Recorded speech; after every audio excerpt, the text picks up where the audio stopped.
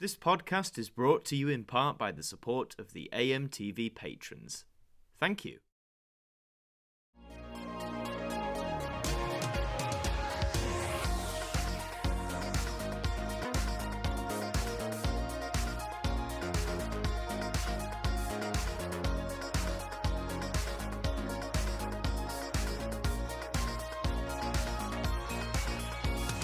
Hello there everybody, and welcome back to another episode of AMTV Radio, the podcast where I'm joined by a very special guest each time, and we just chat about, well, whatever we want, quite frankly. And this time, I have, in my view, a Doctor Who legend. This man has been contributing to the community in the space of Doctor Who for several years, everything from managing the Doctor Who website, to animations, to writing stuff for Big Finish. I'd say he's quite literally done it all. Introducing James Goss. James, thanks for coming on. How are you? Scared now. Oh, blush. I didn't mean to put the fear in you, but I think that's fair to say though. Like you've done so much in your many years contributing to Doctor Who. Is there no limit to my mediocrity? No. Oh, don't knock yourself down like that, man. I mean, I think to kick things off aptly, I mean, to skim over in the year that's been 2020, as it were, you've been able to consistently keep working, keep putting stuff out there. How have you found that in this sort of weird pandemic-y age, if you like, to keep working as you have been? Difficult. The worst thing was when I actually got COVID, and I had it really, really mildly, but I was really busy and I couldn't take any time off work. And there was one day when I just couldn't stop throwing up. And it was just that really annoying thing about having to log on to a Zoom meeting and go, look, I'm just not going to be able to. And they're like, can you just talk 15 minutes? Like, no, Thomas, no. Give me a break, please. Yeah. And it's just been really annoying because you end up with this absurd thing where you start to envy people who are on furlough because you're there going, I just feel like shit. Yeah. And I'm having to...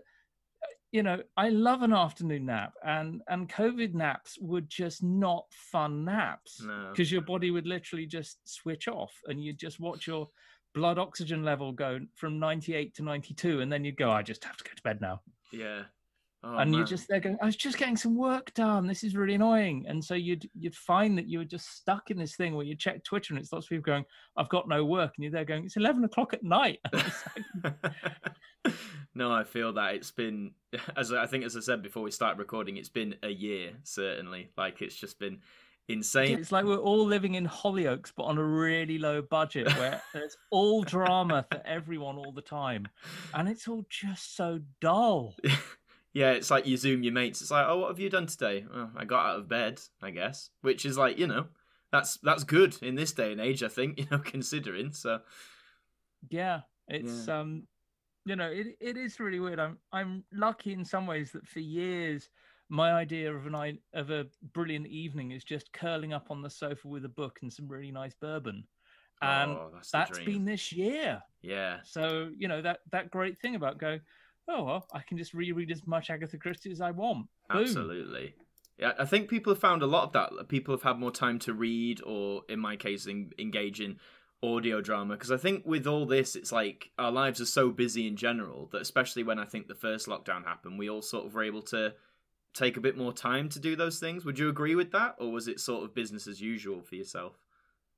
Yeah, I mean it was a weird mixture because that first lockdown, because I spent the week before flying out to Turkey to rescue my parents who were on holiday. Oh man. Because they're very, very old and they didn't have any idea that the apocalypse was happening. So basically spending a week getting them onto a rescue flight and convincing them to go home. And my mother's very, very, very pernickety in her frailness. So there was I trying to deal with work stuff. And at the same time, my mother going, well, I would like seat 7B. And you go, Mum, it's a rescue flight. You just get on the plane, get on the plane, get back. Yeah. And she's going, but I don't understand. Why am I going to Newcastle? We don't live in Newcastle. And you go, it's a rescue flight. You have to leave the country. Yeah. And actually, weirdly, coming back to lockdown for the first fortnight was just a relief. Because it was just like a total lack of drama, which was really nice. And then the second fortnight was a bit dull. And I don't know how you found it, but after a while, you just go, I'm really bored. Yeah, it was weird for me because I was when the lockdown happened, I was 2 days away from opening a brand new musical, which like it was gonna tour around Yorkshire. No, it's all right. It was gonna tour around Yorkshire, and it was like, oh, it was my first musical, and I was playing the lead, and we were all excited. We're in Tech Week, and then the producers come in and say, yeah, guys, we can't really do this. I mean, understandably, I'm not saying we should have done it. Like, it was absolutely the right decision. But when you get that close and you're just like, at least one show, be your year, at least opening night. But hopefully the company's looking at getting some more Arts Council funding because some of the budget was dependent on that. So I think the fingers are crossed it'll happen hopefully next year sometime. But yeah, but when lockdown happened, I was like, right, well, I'll focus on doing YouTube then, because before then it was just sort of the every now and then thing I did. And now I had all this free time. I was like, oh, I'll just do that. And it, like you say, it was fun for like the first 2 weeks. And then you're slowly like, oh, this is just becoming all I do, isn't it? Because there's nothing else to do. So, yeah, lots of ups and downs. But, I'd say as an actor, I've been very lucky that I've been able to work here and there, whether it's from home via doing, work voiceovers or now doing this Christmas drive-in panto. So I've been very lucky considering a lot of people have sadly lost work, and we seem to be getting no help from our lovely government, but we won't go too far into that. But yeah, no. But I think one thing that has definitely lifted people's spirits this year, especially in the Doctor Who community, is the Time Lord Victorious event, which you are arguably one of the big brains behind. So I know we're recording this in December, so I understand there are things you can't reveal, so don't worry, I won't go there. And but in terms of just the concept of it, was Time Lord Victorious something you and your team sort of devised before the pandemic hit? Like, was this long time planning, or was it just... Oh, we'd be working on it for about 6 months beforehand. Okay. And it takes time to put together something that big. But yeah, I did kind of think at the end of March that maybe we'd have a meeting and all go, whoa, maybe we shouldn't. But actually the overwhelming thing, all the licensees are great. And they were all determined that they were just going to carry on with it, which was genuinely very moving. I have problems doing sincere emotion. It was a bit weird being on a Zoom call and thinking, oh, I am doing the eye leaking thing. Is that just because it was a real licensee sort of I am Spartacus moment where everyone was like, no, I am doing the books, we are doing the comics, we are doing the audio dramas, and you're there going, oh man. Oh, that's so good though, because as you say, I think especially in that first lockdown when it was so severe, it could have easily, was there like a doubt in your head like it could have easily just like some bits may not have come to fruition, or once you heard that Zoom call where you're like, yeah, we got this, we can do this? Yeah, well, I just didn't know, because that first week of lockdown, everyone was so pessimistic about everything. And also the BBC had done the amazing thing of just announcing, don't worry, we'll educate your kids. Yeah. We will put on the most entertaining iPlayer catalogue we could possibly imagine. The BBC had genuinely pulled off a thing that made everybody go, wow. And they'd pull that off in like 4 days flat. Yeah. And you think, wow, by the time they've done that, they can probably sit down and take the rest of the year off from coming up with other stuff. And I just kind of assume that people go, well, this is a lovely project, but maybe we'll pick it up in a bit. Yeah. But everyone's like, no, that's what we're doing. No, I mean, that's just fantastic. I think it just shows the resilience of people who are committed to these sorts of projects, especially since Time Lord Victorious spans so many different formats and mediums. And I mean, we've all recently been watching the Daleks animated series, which recently concluded on YouTube. How did you find the overall reaction to that? Have you seen any of like the reviews or what people are making of it? I quite enjoyed it myself. Well, I avoided the reviews for it. There's been a lot of very positive reaction that people let me know about, but I was just kind of like, oh, I just can't take a kicking. There was that wonderful David Tennant quote from when he was interviewed by Catherine Tate, and she was mocking him about newspaper reviews. And he said something like, oh, when somebody comes up and goes, oh, no, I've seen the reviews, David. It's like, it's that thing where it's like, I just, I'm quite happy to let fandom be fandom. Yeah.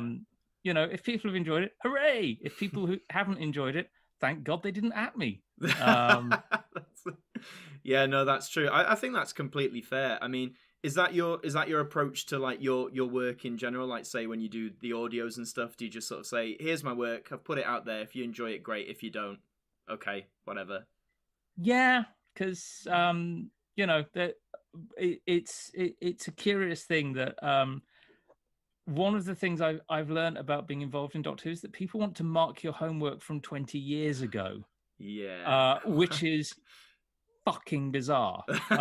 You know, most fandom is amazing, but you will get people going, so I've heard this rumor about a thing that you worked on in 2001, and you go, I can't remember 2001. Like, and they're going, well, we've done some research and this is what you think. And you go, oh, that's wrong. Yeah. And I can't remember that. And they're like, well, we want you to confirm that this is what you did with the... And you're like, what? Yeah. You know, it's like... Doctor Who's the only industry where you work on a thing and you get genuine emails from people asking you about how you spent your budget in your job 15, 17 years ago. Yeah. And you think, that can't happen to anyone else. Yeah. No, I've noticed that. I've noticed that at conventions, the few I've been to, where various whether they be stars or production crew or writers like yourself, and people will ask that.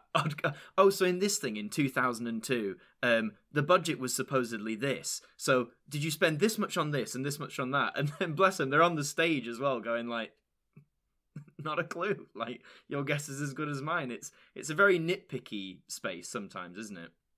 Yeah.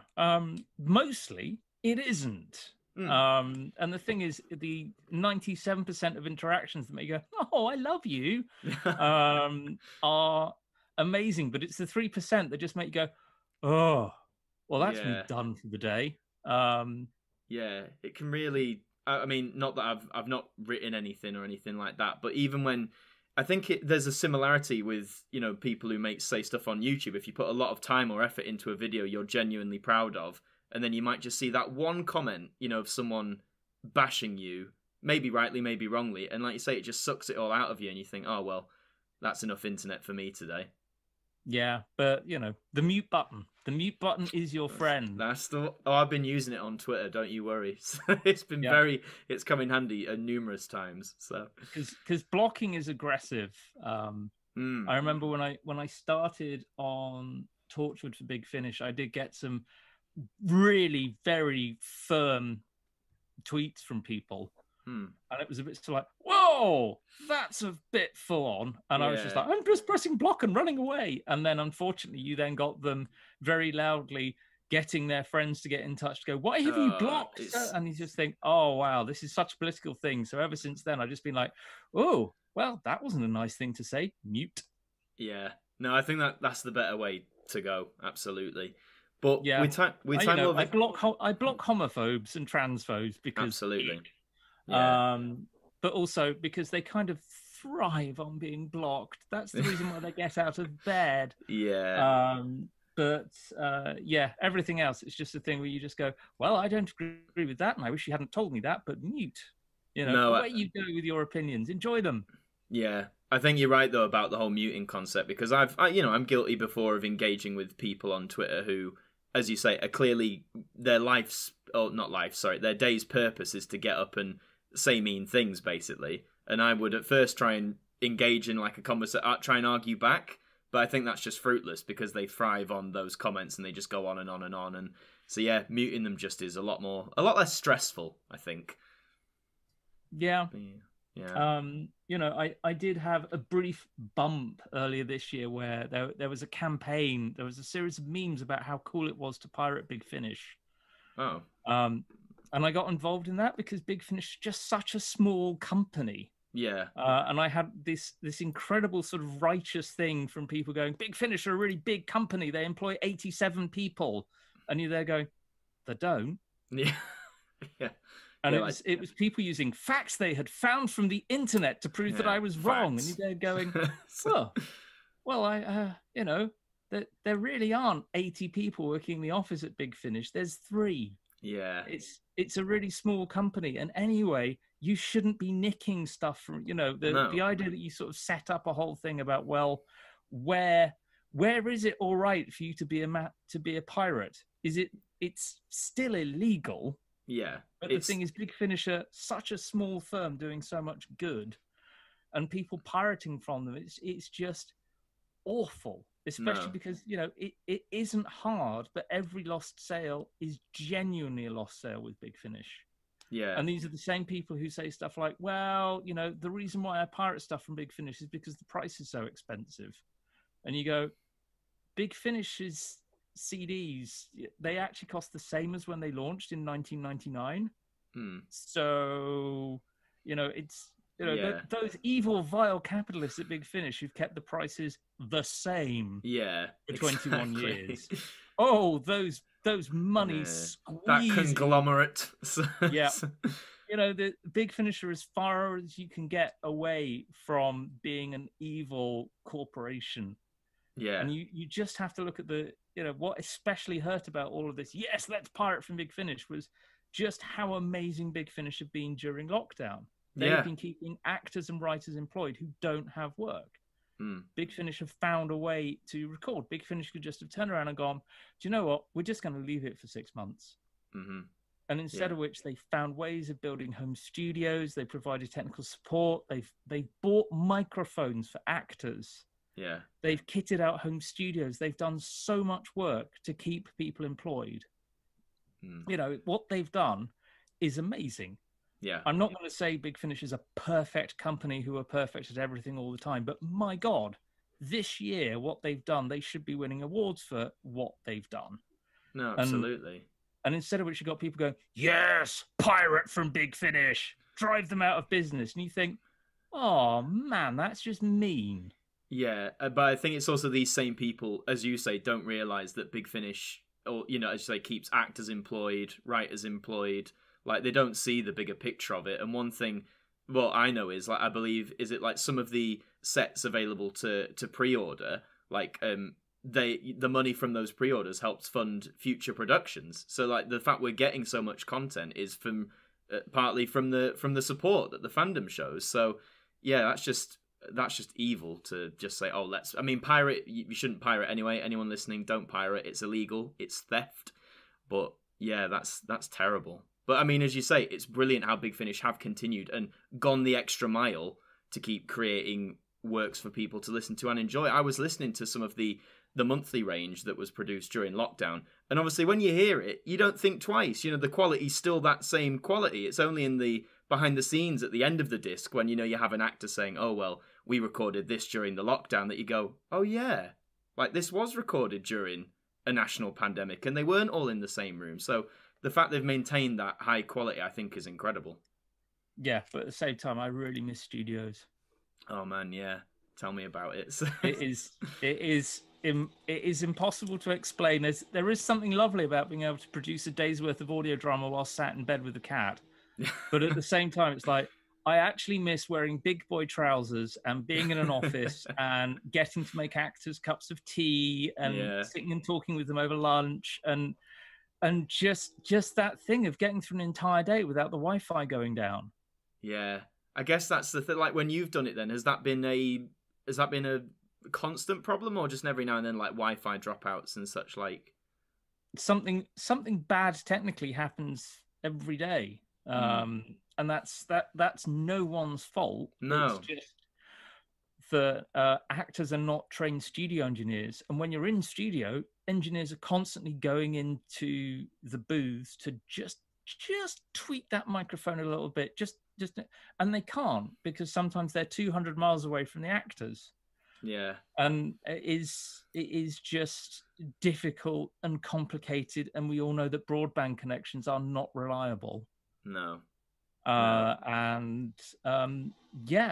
Things are just really very difficult. And the fact that actors have just heroically learned how to do this stuff. You know, they've built themselves home studios, people like you who've gone, which is the quietest room in my house? How can I improve the sound insulation in this room? What kit do I need? you know, you end up having slightly frightening conversations with actors where you're sort of going, well, I hope you've got a nice plug-in USB microphone, instead of which they start lecturing you on their plus minus dB levels, and you're just going, oh God. Yeah. You know, it is very easy to just sort of have this idea of mocking actors and thinking, oh, well, bless them, those precious little flowers, they aren't going to be able to learn how to do this kind of stuff. Actors are amazing. Actors spend all their lives having 3 or 4 different professions on the go, and learning new skills as they go. And, you know, the way that actors have just gone, yes, I will learn how to record in professional studio quality, thank you very much. Yeah. No, I think actors are very adaptable, as you say, on the whole, because they have to be, to a lot of, you know, to such an extreme. But no, well, I mean, a big thanks and testament to you and all the writers and actors at Big Finish. It's mostly Scott Hancock as the director. Scott is just the most fantastic person to work with. And Scott's ability when clean feed came along to go, I am an expert in clean feed. And I'm there going, oh, well, this looks modern. Yeah. You know, I had to learn how it worked in the end, but luckily, for the first few recordings, I could just be like, oh, Scott, I'm still a little bit faint from the COVID, so I'll just sit in and watch you do the magic, which was utterly weasel skills from me, but meant that I could actually, when I finally had to pretend to know how to produce a clean feed recording, I'd actually got to watch Scott do it, and was just like, oh wow, that is really incredible. But also the engineers that Big Finish use, you know, people like Jack and Paul, who are just phenomenal at having, you know, these are people who are happiest in a studio. And they're sat just gently coaxing studio quality performances out of actors spread out across the country. Yeah. No, it is phenomenal. Like you say, Big Finish should win some sort of award for being able to continue as they have, given all the circumstances. I mean, even as we speak right now, they're still producing content and new stories for us to listen to and enjoy. You know, compared to the Archers, and I've loved the Archers since I was your age, probably. And the Archers has had a horrible year.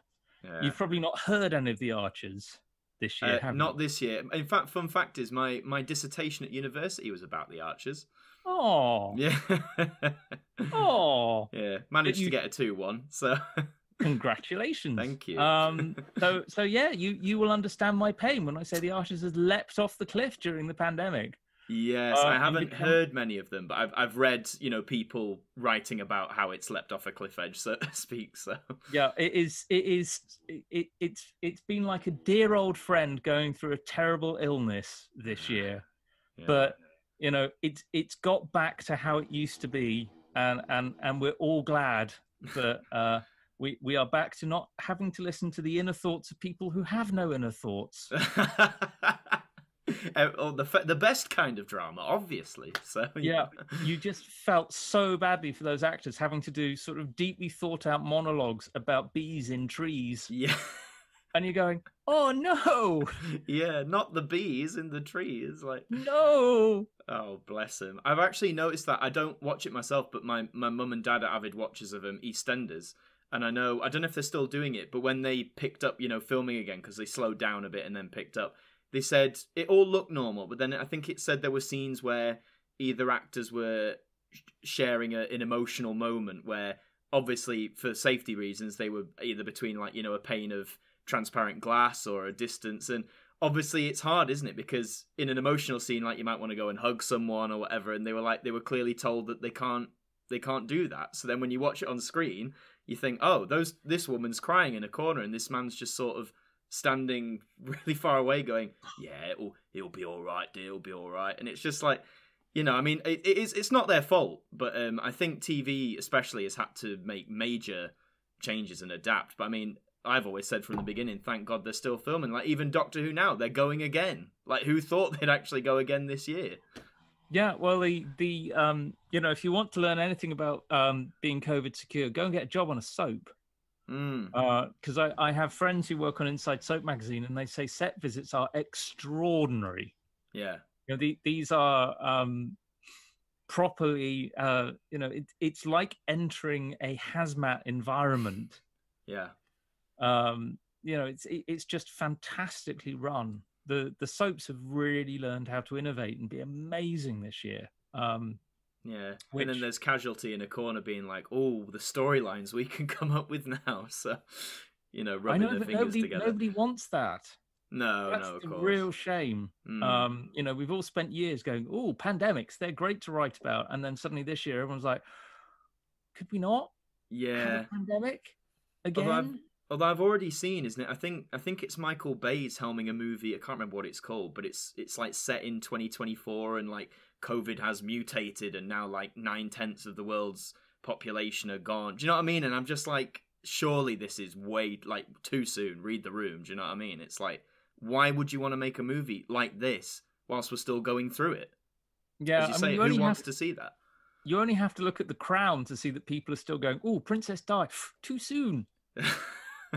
Oh, do you know what? I mean, from an acting perspective, I loved the new series of The Crown myself. I thought Emma Corrin was sublime as Diana, but yeah, I know there's a lot of comments about obviously historical accuracy and hot topics and all that sort of stuff. So, did you watch it yourself? I haven't seen it yet. I'm looking forward to Josh O'Connor's performance enormously because he's just one of those magnetic actors that you just like, oh my word. Yeah. When somebody is sort of like hot ugly or just they have this sort of magnetic weirdness to them. Oh, well, you're going to love him in season 4 then, trust me. Everything I've seen him, he was even I was watching Emma the other day. And he plays the most incredible, his Mr. Elton is incredible, absolutely incredible. It's such a teeth on edge performance all the way through. He's just one of those actors where you're just like, oh God, I could watch you. Yeah, very watchable actor, which is what you want, really, especially in something like The Crown, which is so all about, scenery and the look of it all and the presentation. No, it's brilliant. I think you'll really enjoy it. But on the note of history, we're going to go back in your history yourself, all the way back to the early 2000s, a golden age in pop culture, in my opinion. But hey, I was like 5 or 6, so of course it was. Sorry. I hate that. It's like when people go, "Oh, I loved your website. I really liked that when I was at school," and I go, I'll not say that then, but hint, I did. You were like the head honcho in many ways of I think first the BBC Cult website that had Doctor Who, and then what became the revamped Doctor Who website. So how did you fall into that position? Is it something you worked up to, or was it something you were just assigned to? And how did you find it in an era pre-2005, before Doctor Who was back? How was it running a website for a programme that on TV was technically seen as dead? Well, I mean, I got the job by accident because the guy, Rory Edmonds, who was the guy who was in charge of all the BBC's drama departments, the Cult websites were run by an ex-nun who didn't watch television. Wonderful. And sort of vaguely refused to have anything to do with Buffy the Vampire Slayer because it was about Satan. Yeah. And so he went, "Well, you've watched this stuff. Don't you like Doctor Who and stuff? Can you come and look after it?" And it was, and that was sort of it. It wasn't really a complicated job interview, but you had to in those days seem too cool for school a bit. Yeah. There's a very different approach now where people are allowed to say, "Oh my God, I love all that stuff," to them, where it's like, "Oh yeah, I love it. Yeah." And if I could go back in time, I would take some of the "oh yeah" edge off those sites. But that was how you had to be, because it was the tail end of Britpop. Yes. It was that sad thing where I would unironically and absolutely adorably jog into work every day listening to the Venga Boys and Steps, and then sort of quietly change and then go, "Oh yeah, let's be really snide about Bagpuss today." Yeah. And you just suddenly look back and go, "Oh mate, no." But that was, the ethos was very blokey in the department, which was extraordinary because most of the websites were actually senior content produced by women, but there was still, because the management team was quite boy, it was all a bit, you weren't allowed to enthusiastically enjoy anything. It always had to have that little kind of like little nod, and you're just there going, I just want to take screen grabs of Blake 7, please. Yeah.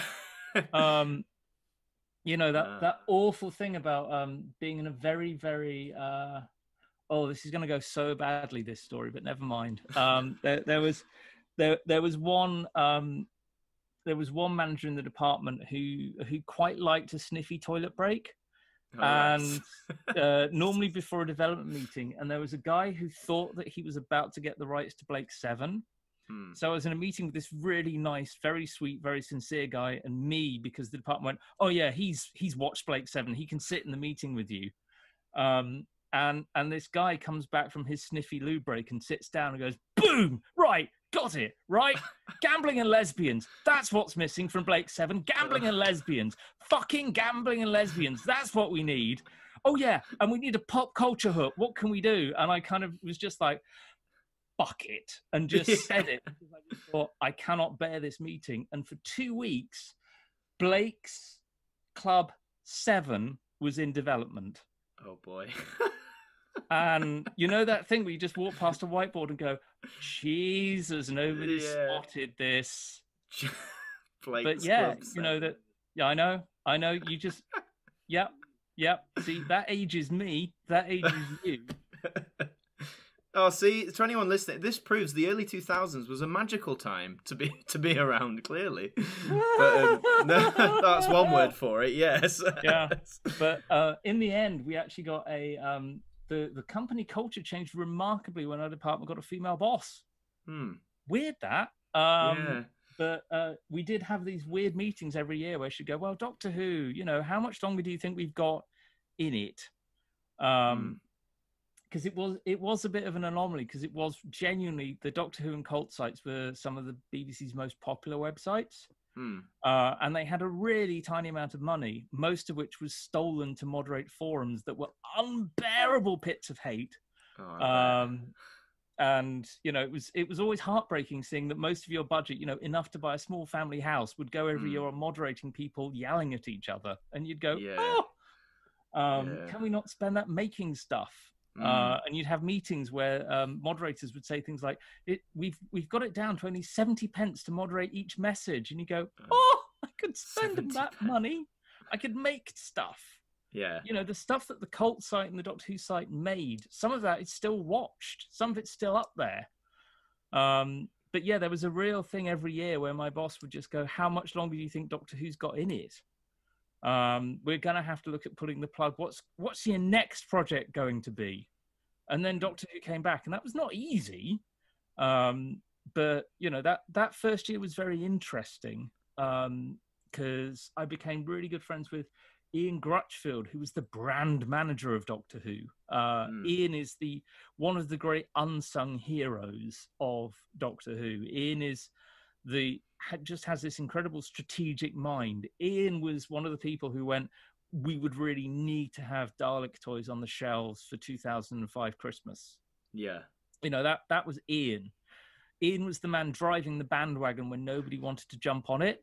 And so Ian and I would basically be driving around the tractor fields of the BBC, Ian driving this bandwagon, and we sort of sat slightly nervously, and Ian going, if you put a foot wrong, we will end your career. And you just have all these meetings going, Doctor Who's going to be brilliant. People were like, yeah, no. And then Doctor Who happened, and it was brilliant. And you just, the weird bun fight, it was almost preferable to the previous thing where you just sat there trying to build a website with people going, oh, well, it's Doctor Who, it's not going to go anywhere. Just suddenly people going, hi, so I think I should be your manager now. By the time I left, I remember a meeting with HR where I said, because I got into terrible trouble because I wasn't listening to this person who was convinced that she was my manager. And I ended up drawing out this organization chart and going, so there are my 17 managers. Where are you in this? And the guy from HR was like, oh, this is a bit of a problem, isn't it? So, yeah, you know, it did get a little bit tangled once Doctor Who became this incredibly popular thing because, you know, Russell and Julie were the most brilliant people to work for imaginable. You know, the words cannot describe how brilliant Russell is as a human being, as a writer, as somebody to work for. But also, you know, the BBC was just a very, very big organization in those days, and there was that real sense of just this inrush towards something that was incredibly popular. And, you know, how can I make a difference? I used to dread when somebody would turn up and go, how can I make your life better? Because you'd be like, oh no, I know how this is going to end. But, you know, that was a long, long time ago. And, you know, working with BBC Studios again this last year, it's been incredible. Just the cultural change, because there was a bit of me that was like, oh no, it's like being made to, you know, that nightmare you have about having to go back to school. Yeah. You know, it was sort of that where I was like, oh no. And instead I just turned up and was like, oh wow, everyone's lovely. And nothing horrible happened. What? You know, it's really strange to describe, but no, yeah. I think one of my favourite features on the old site, I think it was just as series 1 of the revived era was airing, because I think it'd been released as like a prelude. It was those 3 videos called the Doctor Who years, where it was clips of. Oh God, I loved those. Like as a kid, I had those on repeat. They were done by Pete Crocker and Ed Stradling, and they'd done them for the convention circuit. And basically, I'd worked out that there's a rights loophole that existed at the time where you couldn't put full music tracks up online, but you could put 30 seconds of a music track up online. So I said, look, can we pay you to re-edit these things to put only 30 seconds of each track in? And they were both like, no, that would be really horrible. And I'm like, it can't go online unless it's 30 seconds of each track. And they both did an amazing job. And we did a lovely sort of slightly samizdat trade in DVD copies of all of them, because they were just a really sweet way. And it was also one of those things that we talked about, and we said, you know, this is a really nice way of honoring the history of Doctor Who, but without doing a thing that's all about old Doctor Who, because there was a real nervousness about how the BBC would treat the history of Doctor Who, certainly for that first year, because there was a real terror that every time a news program would feature Doctor Who to talk about the revival, they would pull the shittest clip they could find out of the archives, just so that, you know, that attitude that we spoke about. Yeah. You know, that whole, well, you might remember Doctor Who as the green monsters and the wobbly sets. Ha ha! Shows clip of green monsters and wobbly sets. Anyway, joining us in the studio is an incredibly awkward-looking Christopher Eccleston. You know, it was that sort of sense of mentality, and that was one of the things that Russell was very keen to sort of stamp out, the fact that, you know, you couldn't be snide. You had to be embracing the joy of Doctor Who. And that's one of the things. You look back at that 2005 series, it's joyous. Yeah. That is the main thing. It's all about somebody running and laughing. And that's sort of the energy that started with that first year of Russell's and continued. The fact that it was a television series that was genuinely joyous to watch. Yeah. And I think the revival of Doctor Who, the reason why it's still going is because they're still running and laughing. That's the thing that's persisted. No, I think you're right. I mean, that first series, I remember, because before that, I always remember the trailer, you know, Chris looks up and he goes, you want to come with me? Like, I remember seeing that for the first time, because before then, I'd never heard of Doctor Who at all. You know, I was born in 1996, so I guess it was at an era where, you know, unless I'd seen, you know, the books or anything like that, or the audios, I wouldn't have heard of it, I suppose. And I remember my dad was watching the trailer with me, and he said, this is coming back, is it? Oh, you'll like this. We'll watch this. And that whole first series was just, as you said, so joyous, because it didn't make you as the viewer rely on, oh, well, you've had to have watched all 26 seasons of the original show to understand what's going on here. You had the odd, like, callback, isn't there? Like, there's a line about UNIT, and you see a Cybermen helmet and all that sort of stuff. But as you say, yeah, it's such a joy to watch, and I think it's held up so well over the last 15 years. Yeah, and one of the most joyous evenings I had was looking after the Doctor Who inbox the first night of Rose. Oh, man. Because it was something that never happens before, because people don't email the BBC. And if they do, they genuinely want something. And this was dads sending photographs of terrified kids to us and being like, look at this. And it was that weird dad pride of, slightly terrified kids peering from behind curtains. And you look back and go, well, from a GDPR point of view, this is probably a bit bumpy. But for one glorious evening in 2005, you were just there going, oh God, Russell, my inbox is full of crying kids.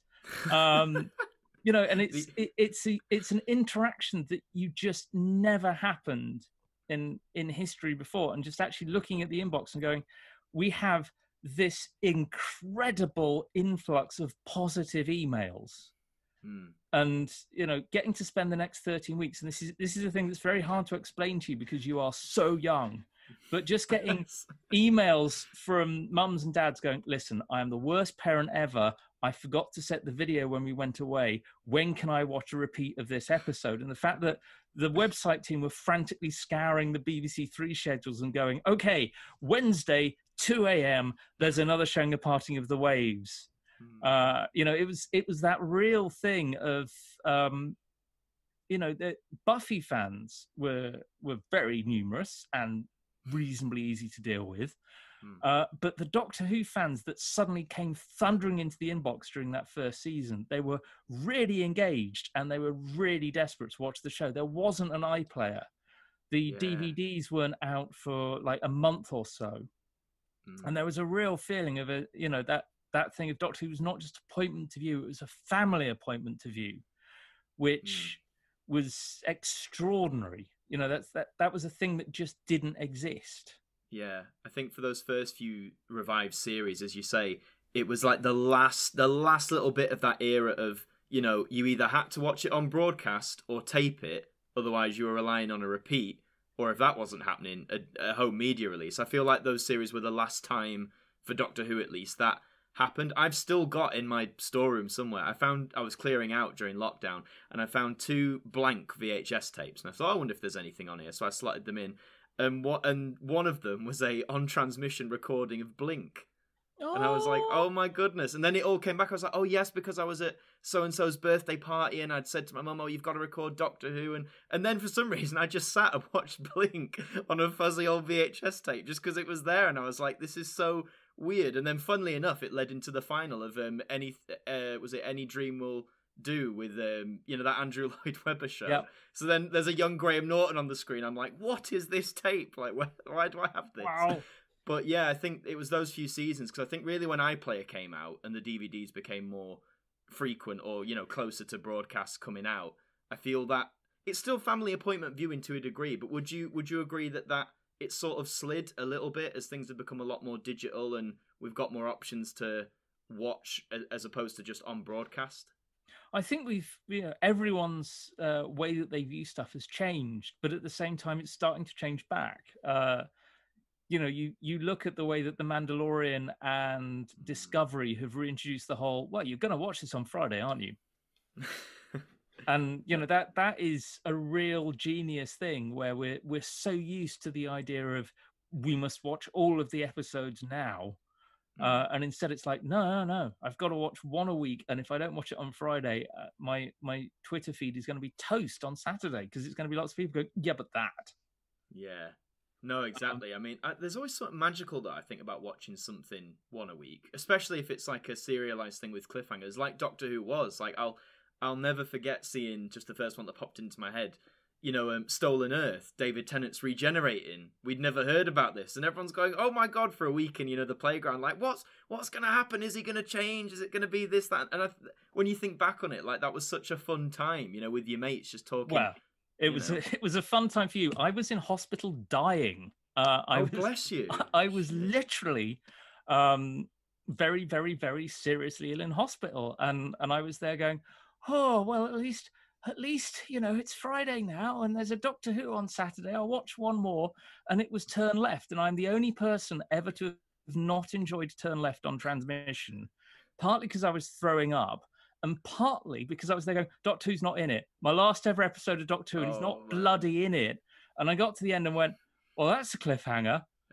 Oh, I can probably manage another week. And just getting through this awful, awful week and finally getting to the Stolen Earth and going, oh, well, at least at least death can take me now. And missing Penelope Wilton's death because my head was in a bucket, and just thinking, oh Christ. Well, anyway, and then getting to that cliffhanger, going, oh no, I've got to live another fucking week. And it was that real thing of, on the one hand, those episodes of Doctor Who are so special to me because they were literally, it was the first time in my life I was ever aware of the whole thing about a cliffhanger that I might never get to see resolved. You know that thing, if you get to the end of The Stolen Earth and you're just there going, oh my God, this is so exciting, I can't wait to see what happens next. And I'm there going, a week. Oh God, a week. That is a long time. We are really risking things here. And that was a real salutary kind of change in my viewing habits. I had a friend who was, she is later diagnosed with cancer during 2013.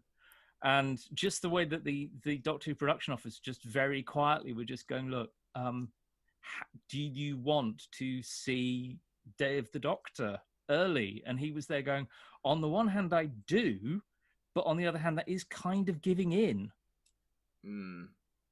No, that must have, wow, that's a heavy choice, because you see that, don't you, with the one I remember was when they did the first of the new Star Wars films, and I think it was a young boy who was terminally ill, and he got to see The Force Awakens early. I know every circumstance is different, but I respect that, because I guess I see what you mean about, it's giving in that way, if you sort of, whereas if you wait out, it might make it more special seeing it, especially with that episode, that big culmination of the 50th, which was, I mean, we all remember it. It was insane. Did you watch it at home, or were you in a cinema, or?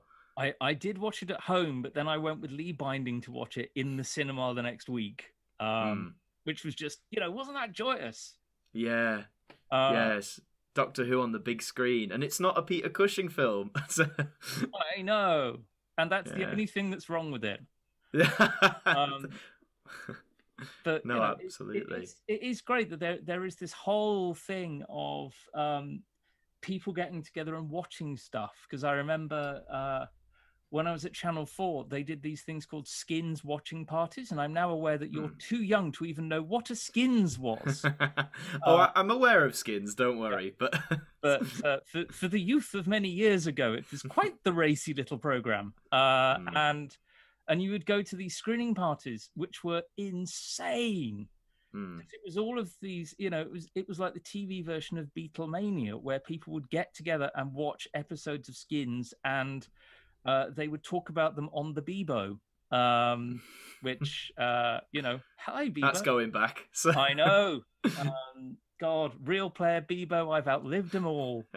But yeah, that was a real kind of like, wow moment. And to actually see Doctor Who start to do screenings at a similar time and them have this similar impact with the audience, those joyous Stephen Moffat era screenings where people would sort of be queuing around the block in New York to see the season premiere, and you go, that is amazing. The fact that Doctor Who's gone from being something that just felt like this private little passion to, there's now this real feeling of, well, yes, you are very old and you can shut up now. Because it's no longer my little show that I have all the VHSs of. It's fucking hell, it's everyone's show, and the fans that exist now just have this incredible passion for it. The way that my very old BBC head is just there going, you run an Etsy store selling non-licensed Doctor Who merchandise. That's wrong. But also, I really want one of those cushions. It's really hard to explain. But the sheer, unabashed passion, that is the great gift that New Doctor Who's given us. There are weird corners of Twitter where people just sit there and go, everything about everything is awful. But there's also this thing where there's this incredible amount of fans who just sit there and go, I love this so much, I'm embroidering a cushion. And you can't actually get past that being unconditional love for something.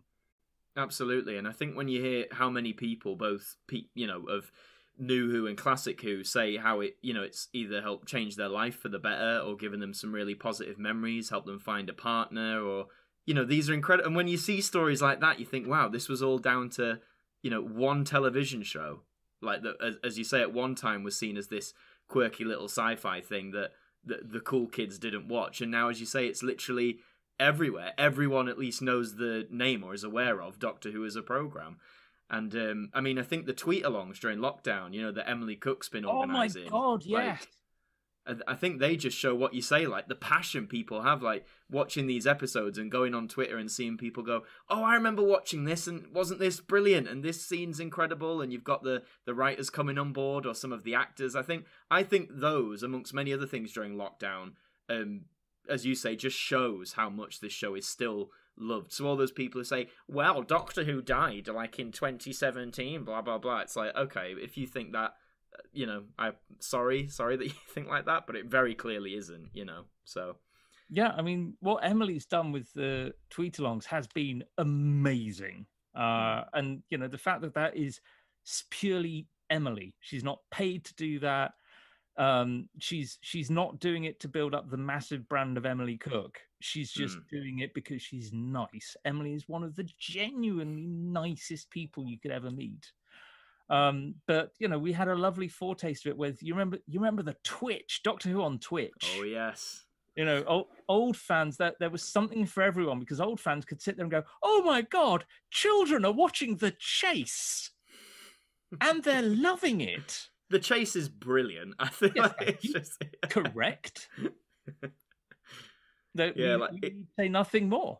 It's 6 episodes of madness, but that's what's so brilliant about it. It's just unabashedly, unashamedly bonkers, and it's like, look, we're in a Hammer House of Horrors thing. Look, Dracula's picking up a Dalek, and you're just like, yep, okay, cool. Like, I'm down with this. This is cool. I remember the sheer joy of interviewing Richard Martyn a few years ago for a DVD extra, and he turned up, and obviously was as Richard Martyn as you could hope. And he was just like, oh, yes, I watched the DVD you sent me the other night, but I think there was something wrong with it because people's heads kept on going missing out of the top of shots. And and he looked at us, and we looked at him, and he went, I wasn't quite that bad, was I? And we're going, oh, maybe it was just a setting on your TV? Yeah, and just around it. Down and telling us the absolute chaos of trying to make the chase with whatever they had to hand. And, I went into interviewing Richard Martyn loving him. And I came out just going, not only do I love you, but the fact that you managed to make anything, given what you're up against, and just the fact that it was basically Verity Lambert just pinning him up against a wall in Television Central going, just do it, Richard. And you're just thinking, wow. Yeah. And, it makes the chase even more adorable. And also it gives us the mechanoids, and I love the mechanoids. Who were actually in Daleks, of course, the animated series, quite rightfully so. After all these years, the whole point about doing Daleks was sort of a pure mad tribute to the whole TV 21 Dalek Mania thing, which was a thing that we all we enjoyed the brightness, the vibrancy. There are some people who got in touch to say, well, it's not photorealistic, is it? And we went, no, it's bright, it's pop arty, it's a little bit silly and extravagant, because that's what's great about TV 21. And bless Doctor Who magazine for reprinting the Dalek strips when the first issue went out. So I think suddenly you got people going, oh wow, this is crazy. But it's exactly that world of Dalek madness. I had somebody get in touch with me on Twitter when Daleks was announced to sort of say, well, this is a Nazi sympathizing thing by doing this. And you're like, oh, well, goodness. That's a read. But really, it's just a celebration of these awful, awful monsters. And the fact that in those original comic strips, the mechanoids are like the slightly sassier versions of them. And, the great thing about Daleks is that we absolutely got away with making the mechanoids women. Nobody noticed that because people were just furious that we'd misspelt mechanoids with an A. I saw that and I was like, what's that? It's one letter. Like, can we all just...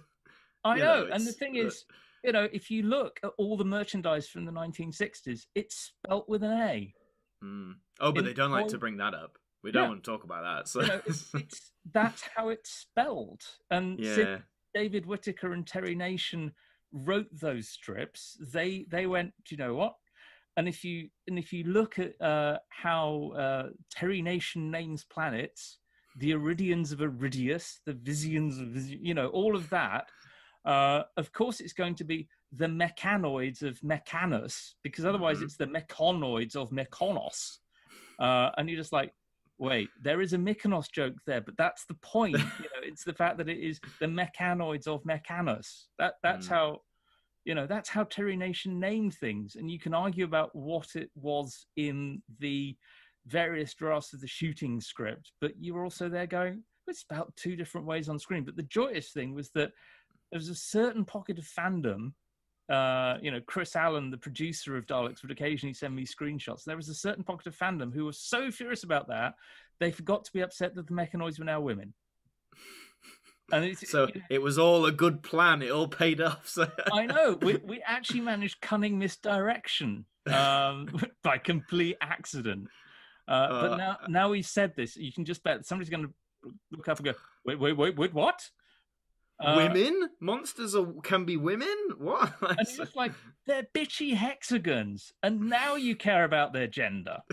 No, it's insane. And like the whole mechanoid spelling thing, it just reminds me of like those who said, I remember when Hyde went out, the Matt Smith episode, and he said Metabellis instead of Metabelis, and people are going, he said it wrong. And I'm like, does it really matter? Like, we all know what he's talking. Do you know what I mean? I was just like, tomato. Like, does it really matter?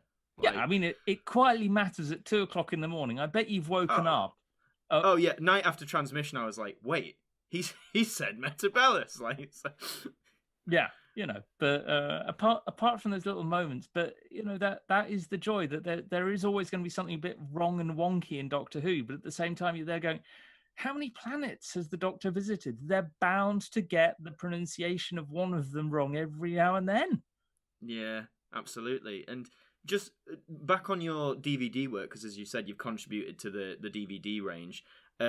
One thing when I was looking through your various works is you were responsible for the animated episodes of The Invasion, or getting that on the DVD, which of course was I believe the first time missing episodes have been animated, I think. Yes, that was the idea of my lovely friend Andy Harris down the pub one evening, who was just like, oh, you make all these silly little Doctor Who animations. So I think we'd just done Scream of the Shellker. And he went, oh, you should really look at doing that with a missing episode. And I was like, oh, yeah, that's a really good idea. And then there's a very weird way that funding used to work at the BBC in those days, where at the end of the financial year, what would happen is that whatever money was spare in the department, somebody would literally run up and down shouting figures. Right. And it was kind of like a bidding auction, in that you'd spend the entire year sort of living off Tesco hoops from your cupboard. And then there's this 1 week in March where they're running up and down, yelling out fabulous sums. And you basically sort of stick your hand up and say, I can spend that. And there was this extraordinary sum of money.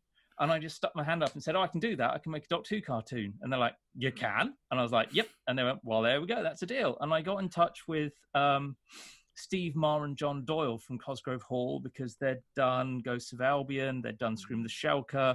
And John Doyle was the animation lead on Daleks. John Doyle is an industry animation legend. And we basically got Cosgrove Hall to do 2 black and white animated episodes of Doctor Who for quite a decent budget, especially in those days. And that was done just as a development thing. So I remember a few weeks later, the financial controller was like, so this Doctor Who cartoon, what is it? And I explained, and he just did that whole, oh, all right then. But it was a fascinating bit of R&D research into, can this thing be done? And the answer was yes, it could, and it looked amazing. And then trying to find a broadcast window, just working out what to do with it. And on the one hand, there's a tiny bit of me that goes, if I was better at being a BBC manager, being a BBC producer, we could have got more made at the BBC while I was there. But on the other hand, without the invasion, I don't think there would be any of the animations that have followed on. But no, absolutely. I mean, to go from, we'll animate 2 missing episodes, and now obviously you're getting releases of 6-part stories that are all animated, and they're doing colour versions and all this sort of stuff. Like, I think the invasion definitely set the precedent for that. And I mean, it seems like now they're just going to keep doing it until they're all done. Or that's how it seems anyway. So, but it was heartbreaking back in like 2006, 2007 when we were doing the Infinite Quest, when we had a Doctor Who animation on BBC One. We had all of this stuff happening, but trying to get a budget to do more animations was just very, very difficult, because we nearly had the budget to do Power of the Daleks back then. But internal politics at 2 Entertain. So I can say internal politics at 2 Entertain now, because 2 Entertain are long gone. But it really was, Dan Hall, who was sort of the intermediary. And, Dan Hall was such a champion of the DVD range. But he had to basically go into a board full of hard-nosed business people and say, I would like some money to do this. And there was so much internal shenanigans over underpaying for the invasion. And there was so much contract wrangling, because it started out with 2 Entertain saying that they would stump up 50% of the budget. And my boss went, that's actually viable. We could definitely do Power of the Daleks if they come up with 50% of the budget. We can put the rest of it out on iPlayer when it launches. That's fine. And then 2 Entertain started being canny with money. And it ended up with they'd looked at a contractual clause and they'd said, we actually have a contractual clause where we can take this for free from the BBC archives. So we're not going to pay you any money. We're just going to take this for free from the BBC archives. To which my response was, it's not in the BBC archives. It's in a cupboard in White City. Only I know where it is, and only I have the key. Your move. And that, it's the only time I have ever had anything like a spine at work. But we got the money out of them, but they reduced their money offering by a little bit, at which point my head of department was like, let's not go through the pain of doing this. So we nearly did Power of the Daleks in 2007. There was test footage. Still remember showing that to David Tennant and him being like, this looks really good, and me like, yes it is. And then just that terrible thing where it's like 2 Entertain were just difficult people to deal with. And I remember one of the people who was most political and most responsible for torpedoing Power of the Daleks back then was just like, so anyway, I've marked off time I don't have next March to work on Power of the Daleks. And I was going, it's not happening. And he was going, but I've marked off time, it's happening. And you go, you've torpedoed it, mate. It's not happening. It's done. Like, get move and on. And just this look of shock, and you go, look, if you're going to turn up and be a hard bastard, don't expect people to want to work with you again. It's a real failing. But I had a brilliant champion called Mark Cossey who was trying to get more of the animations funded within the BBC, and he came back from a meeting with BBC Three and said, right, they want to do them, but in colour and only 10 minutes long. The Power of the Daleks in 10 minutes. That works. But no, literally cutting each episode down. To 10 minutes. Oh God, no. There you go. That's the face that you're pulling. Yeah. And it was just like, well, what about? And he was like, well, no, because and it was still the hangover of that whole thing about not being allowed to embrace the history of a show. It was that whole, it's Doctor Who, it's shit in it, and you're like, it's not. Yeah. I think what's the most popular program on TV at the moment? Doctor Who. Yeah. It's a shame though as well, because I mean that was definitely the angle I felt was pushed. I mean, I think the only way I got into the classic series when I was a kid, thankfully, was because, again, when David Tennant shows up at the end of Parting of the Ways and having never seen Doctor Who going, who's this man? What's going on? Thankfully, my dad, knowing all about it, told me, and that's what made me want to go and seek out the old stuff. I think kids have that thing, they want to learn, they want to embrace it, because, I was watching, like the Three Doctors and a lot of the Hooray! 60s and 70s stuff, but I wasn't thinking, oh, look at that effect, how bad's that? Or because I was like, I was 9. I was in the wonder of it. Wow, they're in this alternate dimension, and there's these bubbly Gelgard monsters. Like, they look a bit cool. Do you know what I mean? Like, it was so fascinating. But whenever I tried to show that to my friends, be like, oh, let's watch like a John Pertwee Doctor Who. I think partly because their parents may have said, oh yeah, the old Doctor Who's not very good. They'd be like, oh, well, this isn't very good, is it? And I was like, oh, come on. So like, New Who I could talk about in the playground. Classic Who for ages was like my own little pocket of, oh, well, I like this stuff. So, but you know, you're absolutely right, because when I was a kid, I think that the first Doctor Who I actually watched and knew was Doctor Who was the end of Logopolis, which left me completely baffled. Like, he's dead. Yeah, that's weird. And then the BBC then ran the 5 Faces of Doctor Who season, which, you know, I cannot describe the excitement of it. But imagine not really knowing what the show was and getting An Unearthly Child, and then the Crotons, and then the Carnival of Monsters, and then the 3 Doctors, and then Logopolis again, and suddenly going, oh my God, I get this.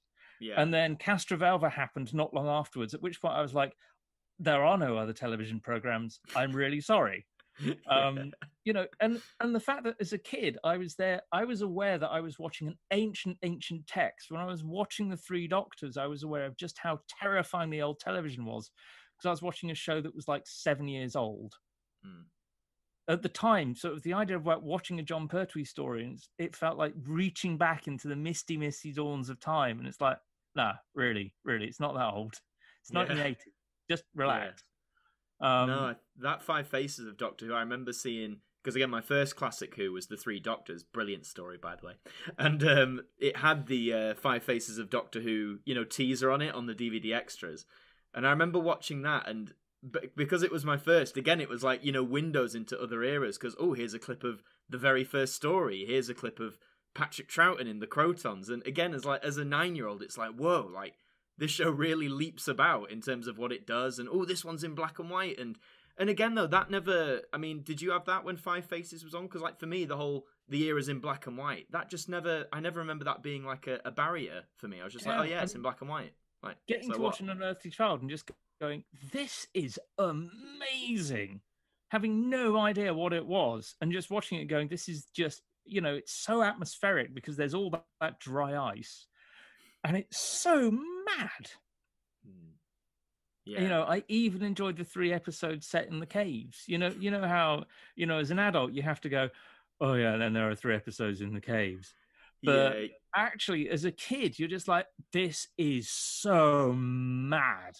I don't know what this is, and I'm haunted by it. Yeah. To go from that to Patrick Troughton without any apology. You would just expect as an audience to just go, don't worry, Doctor Who is now this. Yeah. No, and I think that's it. Maybe that, as you say, that, oh, let's not embrace the history, is maybe with what you said about the politics behind getting the animations done, because it was quite a gap between the invasion and I think the next one on DVD, I want to say it was the Reign of Terror in 2013, but I could be wrong. But it was quite a gap, wasn't it, between the two? Yeah, that was a really weird period of. I think the best way to describe it is fuckerance. Oh, I like that, fuckerance. Where the BBC launched a tender process to animate. I think it was The Abominable Snowman, The Ice Warriors, Evil of the Daleks, and something else. And Cosgrove Hall and I put together a pitch for this tender process, and we got an email saying, congratulations, you have won the tender process. We don't have any money. We're going to go away and find the money.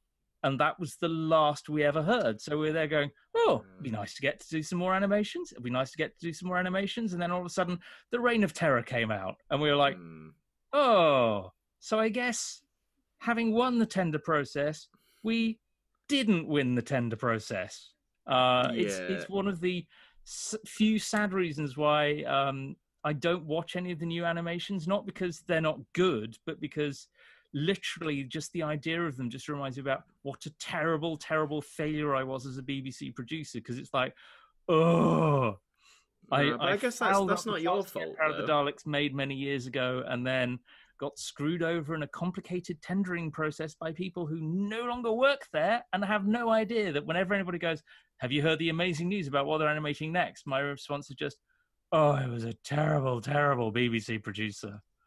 Oh, but that can't solely be like, that can't be placed down to you. I mean, if they said you won and then never got in touch, I mean, like how, like, that's like, you know, as an actor when you audition for something and they say, oh yes, yeah, we'll be in touch by this date, whether you've got it or not. And you never hear anything, but you've cleared your calendar just in case they come back and say, yes, we want you for 2 weeks. And I mean, that's still a big problem in itself, you know, not hearing back from things. But I feel you on that one, because especially with a project like that, like you say, you'd done the invasion, that was a success. You've been trying to get money together, you'd done test pitches, and then I guess to finally be told in an official email, yes, you've won, it's happening, give us some time, we'll get some money, but we'll do it. And then to not hear anything, I completely understand your reasons for not delving into the new animations, because it's, as you say, essentially, they, to put it mildly, they fucked you over in that sense. Well, I don't think there was any intentional fucking over. I think it's just fuckerance, which is a different thing. Fuckerance happens. You know, To Entertain was a different beast in that there were some people who worked at To Entertain who saw themselves as such hard-nosed, successful businessmen that they completely tanked the company. But I think it was different in that case, in that it was just one of those things where I think they ran the tender process and forgot to check that there was any money behind the tender process, which is not how tender processes are supposed to run. And I think when they finally went, how much money do we have for this? They then went, oh, we've only got enough for a couple of episodes. Oh, let's do the Reign of Terror.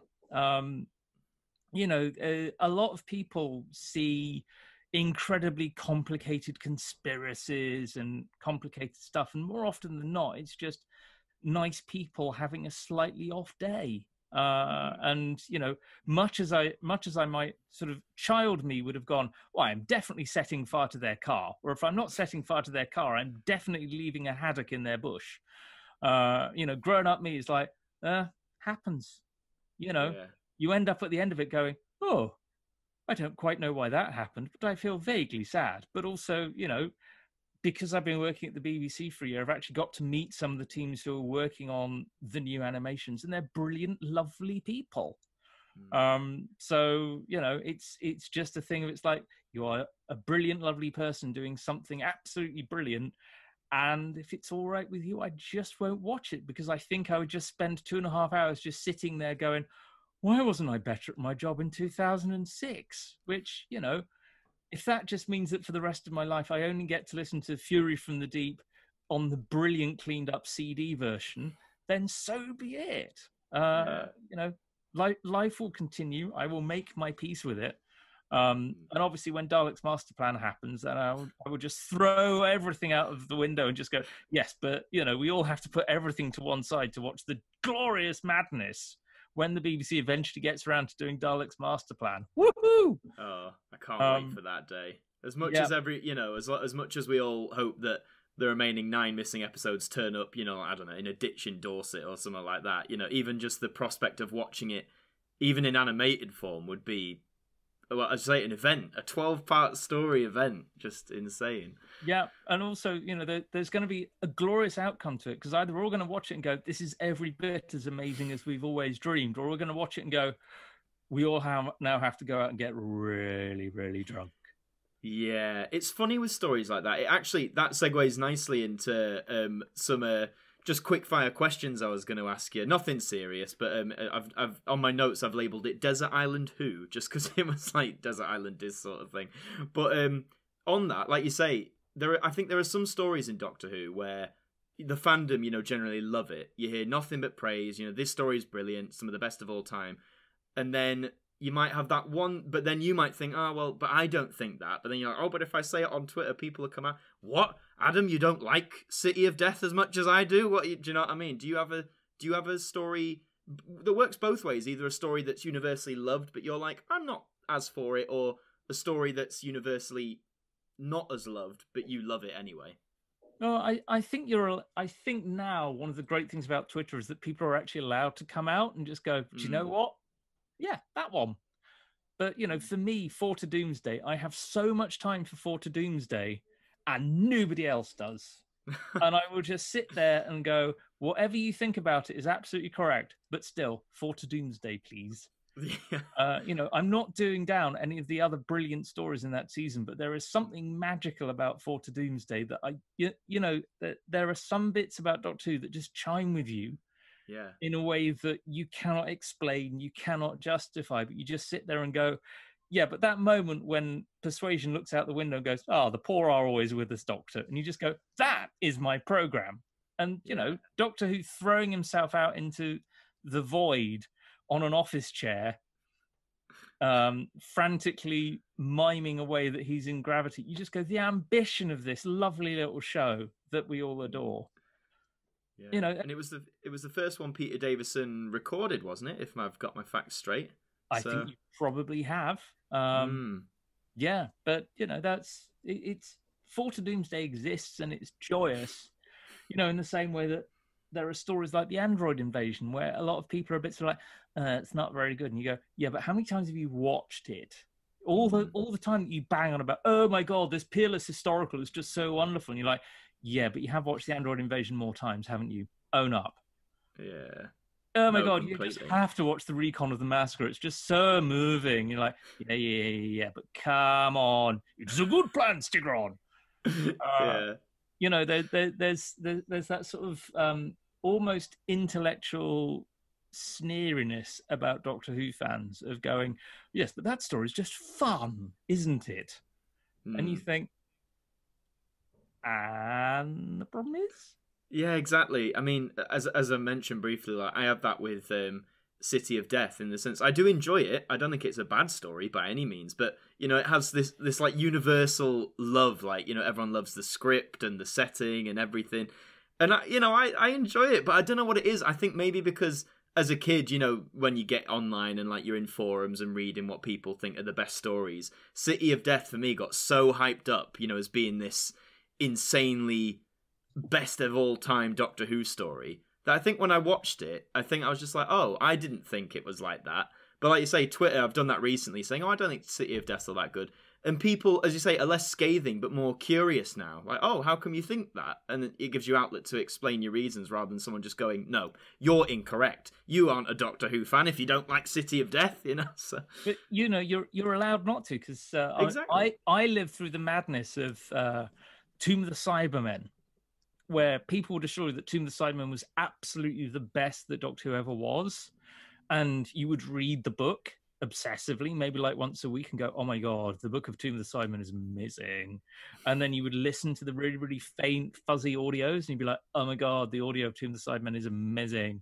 And then at some point in the late 80s, there was a really good quality audio of Tomb of the Cybermen, and people were like, oh my god, it's really amazing. It's absolutely astonishing. And then Tomb of the Cybermen came back, and you're like, I will finally get to see this. And you watch it and you go, that's all right. And it's horrible because you can't actually explain it. And it's not that Tomb of the Cybermen is all right, because it's great, but because you've been told it's amazing, you have this real thing of it's amazing. And you're watching it, you're going, do all the Cybermen just stand around going wibbly wee for 2 minutes?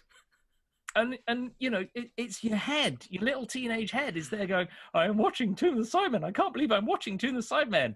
At the same time, you're going, they are going wibbly wee, wibbly wee, wibbly wee. And as soon as you realise that, and all the little joyous details that you pick out, like the fact the Cybermen have stools, with scatter cushions, with Cyberman faces on, and you go, so do the Cybermen sit on their faces to have tea in the Cyberman cafe in the lobby of their, it's all of those little details of Tomb of the Cybermen that just, when you're supposed to be sitting there going, oh my god, this is just like the epitome of Doctor Who, and instead of which you just go, yeah, but there's, and then, as the years go past, you start to love it because of that rather than despite it.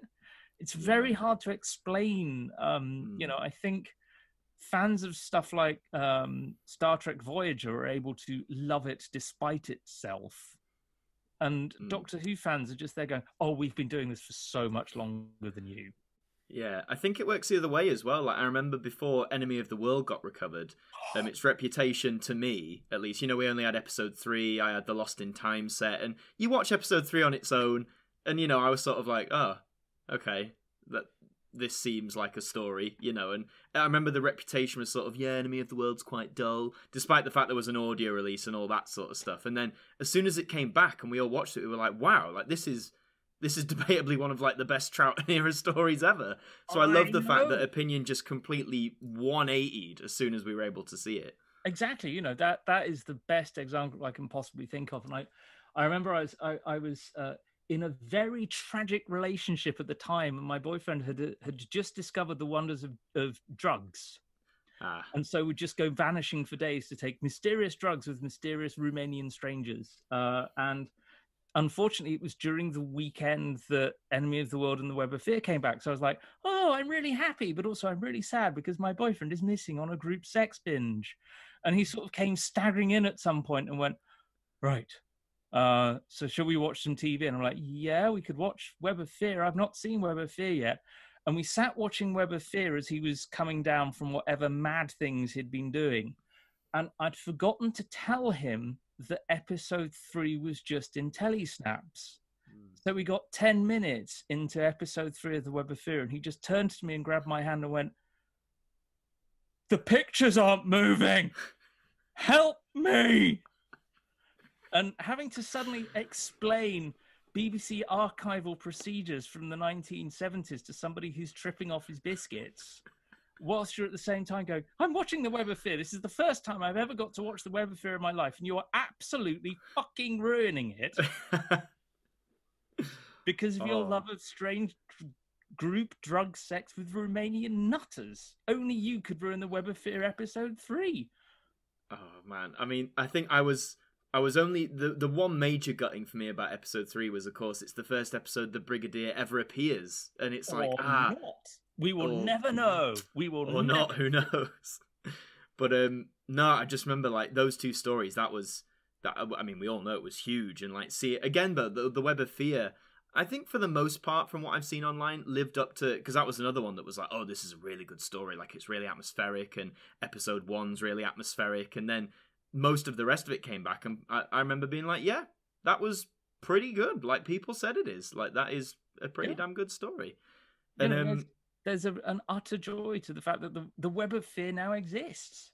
Yeah. I remember there was an evening not long ago where we were watching the Web of Fear with Lee Binding, and Lee is now a very, very old man, and he fell asleep during it, and he woke up at the end and went, oh wow, I've just slept through the Web of Fear. I never thought I'd get to do that. Bless him. Oh man, I mean, it's so, and it's also, I mean, we say about episode 3, of course, that's being redone now, so that's something, I guess. But yeah, I love that Yeti story, and I'm excited. I think actually, out of all the missing stories still gone, aside from Dalek's Master Plan, of course, we all want that back. But I'd actually think I'd like to see Abominable Snowmen return again, just to see the Yeti origins. I know it's probably not, as people say, it's maybe not as dark or atmospheric as Web of Fear, but the Yeti I think look great in black and white. They work so well in black and white. Yeah, as a child, there was a real magic to all of the Troughton stories because they were so unknowable. The idea that the only Troughton story I'd ever get to see was the Crotons, and that seemed quite likely. So just devouring all of those Terence Dicks books, and just the haunting joy of discovering that the Abominable Snowmen is the target book. In that it's like 20,000-30,000 words long, and it's magical. And there is a whole universe in the book of the Abominable Snowmen, and you sit there and you go, "Wow, this is so good." And yeah, all of those Troughton stories. Just when I grew up, the fact that Fury from the Deep was novelized as a bit longer because Victor Pemberton had got so excited by it. And finally, at some point, when I was a little bit older, getting to hear Fury from the Deep. And then when Mark Ayres did those amazing restorations, and you could actually hear Fury from the Deep rather than sort of hope. When I grew up, there was the famous audio recording of Marco Polo, which you must have heard snippets of, which is... Yeah. And, it just, just the idea that we squinted so hard with our ears to try and understand the majesty of these lost television things. And the fact that there are whole departments, there are industries devoted to going, no, we want to recreate these as much as possible so that people can fall in love with them. The fact that there are young fans of Doctor Who now who just sit there and go, oh my God, the macro terror is amazing, is insane. No, it's really coming to its own in that respect. Absolutely. The next thing I've got on my Desert Island Who list is a dream team, which is, in an ideal world, doesn't have to be one that existed on screen. What is your top TARDIS team if you were in charge? Who would you put together? Oh, Christ. It's an obscurity, isn't it? I think you probably couldn't get Katharine Hepburn as the Doctor because she's so dead now. Yeah. But you definitely want Katharine Hepburn. I always thought would make an amazing Romana, but now it's like, fuck it, Katharine Hepburn as the Doctor would be amazing. You can just imagine her with the long cigarette thing, be like, "So, Davros," and that would be incredible. So... Yeah, the TARDIS would be mostly stairs, so that she'd constantly be making an entrance. But it would just be this sort of like, I am wisecracking my way through all of this. Yes. And 3 outfit changes on every single planet, no matter what's going on. So she would probably have to have an assistant who would be quite dowdy, possibly a Ben Whishaw or a Tom Hiddleston, sort of definitely dowdied down, and just constantly carrying around a variety of coats and capes for her while she's just there being like, wow, so the Cyberman. That would just be an absolute hooting joy. But more practically, Archie Panjabi would be brilliant. Because she was magnetic in The Good Wife. She really was. Just watching her turn up in that series and go, oh, I think I'm stealing this series. And even the way that Christine Baranski would just be in the background and go, oh no, you go for it. What do you add? This is just like, but my show. This is my show. And there's Archie Panjabi going, so anyway, also I own a motorbike, brum brum. That she has real big Doctor energy. Well, fingers crossed. I always love that though when there's the new casting, because since the Doctor can literally be played by anyone, like it's such an excitement as like we're doing now, like hypothesizing. Oh, but what if it's so and so? And wouldn't so and so be amazing doing this? Like it's such a joy every time it comes around, I think. Yeah, but also I think the answer is anybody is going to be amazing being the Doctor. Oh yeah, absolutely. So, you probably sit there with you've probably got your special theories. My what? Sorry, my special theories. You've got your special theories where you're like, oh yeah, well for season 1 it would be this, and then I'd move up for season 2. But yeah, I've dabbled there, here and there. It's like the introduction to Russell's script book for the first series, where he's like, Romeo Beckham. Oh, that could work. It's very much that. But you just think, oh yeah, that could work. Yeah. No, it's true. Anything could work. And speaking of working more so for you, the next thing is it's called Old Faithful, which is there any era or season of the show that you find you either go back to the most, or when you're having a down day you can rely on the most? Just the most rewatchable era or season of the show, I guess. Yeah, not really. No, it's just what where the mood takes you. Yeah, it's like at the moment, every now and then my head just keeps on going, oh, you should probably rewatch The Romans at some point. And a comedy classic considered by Twitter these days. Yeah, so... you have to wait till the heart picks you up. Every now and then you might hear the call of the censorites and go, I must obey. These things happen. I had that with Planet of Giants, which after rewatching it, I was like, okay, this is brilliant. Not that I didn't think it was before, but yeah, like so, especially with those old Hartnell and Troughton stories, when you go back every now and then, and most times you come away being like, wow, like that was the 60s. That was a brilliant achievement, what they did. Yeah. You just have to wait for the call to come around. Yeah. No, absolutely. Getting to the end now. Favorite special that just calls to you? Special scene. A special scene. I don't know about a specific scene, but one season I found myself that I've been able to go back to a lot for no real particular reason, and I love it each time, is Jon Pertwee's very first season, season 7. Now that is the correct answer. I'm very sorry. That's all right. It's just because I'd argue it's the closest, especially in the classic series, it's the closest whoever got to being like, I guess if you wanted to call it like a straightforward adult drama. And I don't know, there's something quite engaging about it. Like you could argue on one hand it's the least who, but also the most who is at the same time. Like, I mean, everyone's gushed about Inferno, and it is absolutely brilliant. But I remember people saying, "Oh well, the Ambassadors of Death isn't very good." And then I watched it, and I was like, "What are you talking about? This is brilliant. People? It's so wonderful." And even though it's 7 episodes, bangers. 4 bangers, no misses at all. And like that's what I mean. Despite them being 7 episodes, people typically say, "Oh well, the longer they are, the more."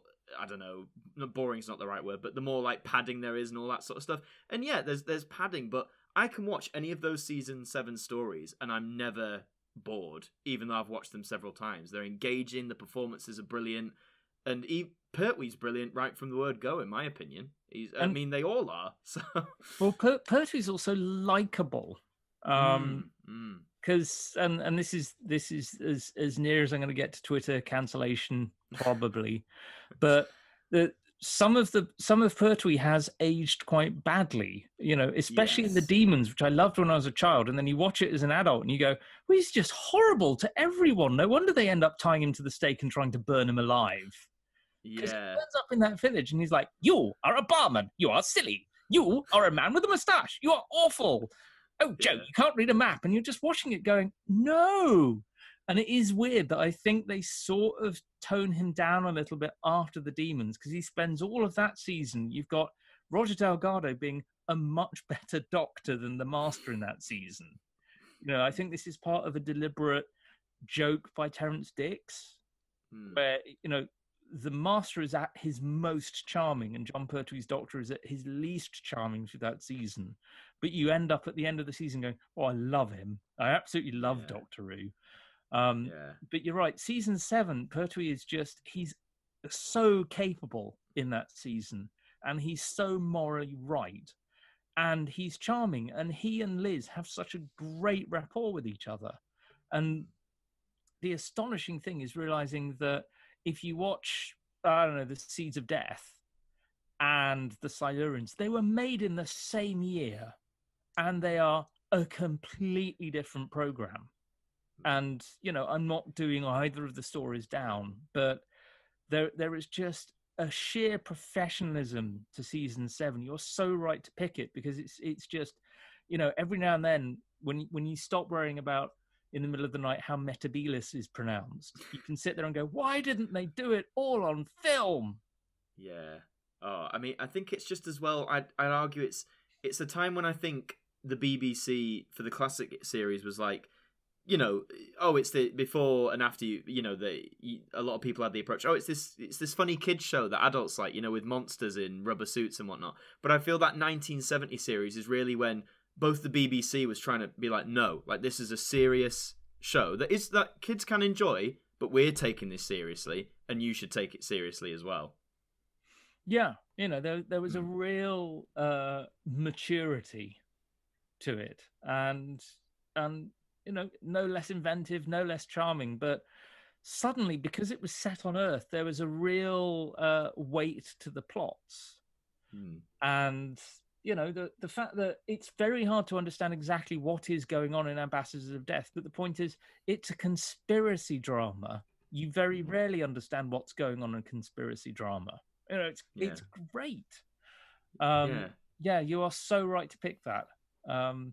A lot of people bash it as well for like, they just go back and forth all the time. But I'm like, I that's one thing I find more enjoyable about it. It's like, but now they've got out. But now they've been captured again. How, now that they've figured out how they got out this time, how are they going to do it again, if that makes sense? It's like the continued fascination of, yes, they are treading the same places, but something different's happening each time. And it's engaging. It's very engaging to watch. And it's also, it's the first time you see the Doctor have rational conversations with the monsters, because the monsters are no longer defaultly the villains. It's a really interesting set of stories. But I think when I was young, you only really had Spearhead from Space on VHS and the tantalizing possibility of Inferno, because those are the only two that were in color. So the Silurians, I think, was a very late release, and you'd sort of either watch a really bad pirate copy in black and white or an even worse pirate copy with flickers of color in it.